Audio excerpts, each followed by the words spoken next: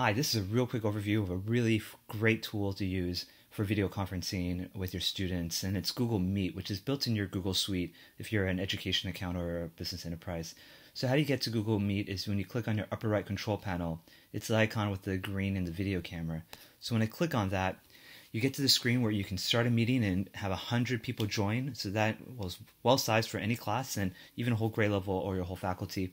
You'll see here I even have a scheduled event. So what's great about Google Meet is in your Google Calendar, I can schedule a appointment. So like let's say this period 2. And then what I do is I click on more options. And under more options, I can add Google Meet. So, and then let's say this is not an all day event. So let's say I'm trying to mimic my class. Let's say my class meets at 10:30, and I can then add my students.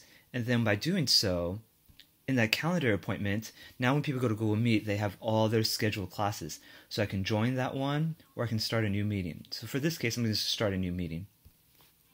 And when I do this, it's going to create for me a unique web address and even a phone number where people can phone in, but most people will use the web address. So here in the middle right side, I can copy this and put this in my classroom documents. I can also watch when I click join, and I'll talk about present in a moment. When I click join, I can actually, at this point, also just start to manually invite people. Whenever you want to invite more people, you click in the upper right corner, and you can add more people to this chat, okay? The URL here on the top is actually unique to your thing, so I can actually email that out. So once somebody joins, they'll show up on your right control panel here, and I have 2 people joined. In this case, this second person is a fake person sitting next to me. Now, when they join, I have them muted right now, so I can mute them. Once I mute them, only they can unmute themselves. So you can mute or quiet any of the users. This is particularly useful if you're using this in a class setting, but only they can unlock it if you do turn their volume off. There's a chat button here so that you can do chat as people are talking.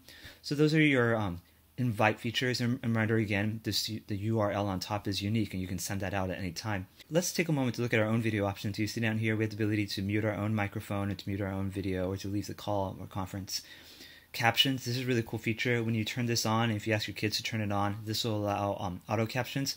This is a great accommodation. One of the greatest features is actually the present mode. So when I click the present mode, this will now allow me to push my screen out so everybody can see it.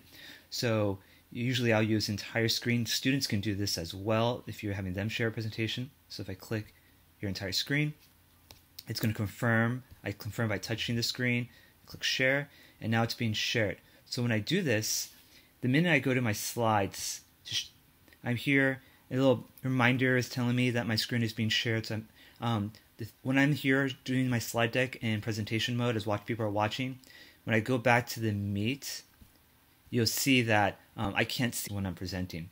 So I know they can see my screen, but I can't see them while I'm doing this. So if I'm done sharing, I can click the stop button here on the bottom middle, or I can click stop presenting. So that is meetings in a nutshell.